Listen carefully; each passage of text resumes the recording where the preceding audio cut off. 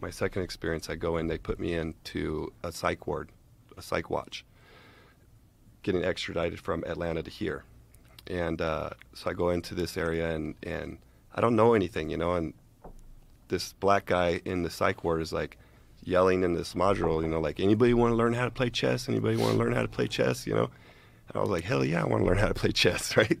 So I walk over, I sit down with this fool, and he starts showing me how to play chess. But it's a black guy at a black guy table, and I'm a white guy. So now I just sat down at this black guy table, and all the woods and all the skinheads in there are like now against me. Oh no! But I didn't know. Like, oh no, you had no idea. I had no idea. Oh no! Right. So now, no. Yeah. So now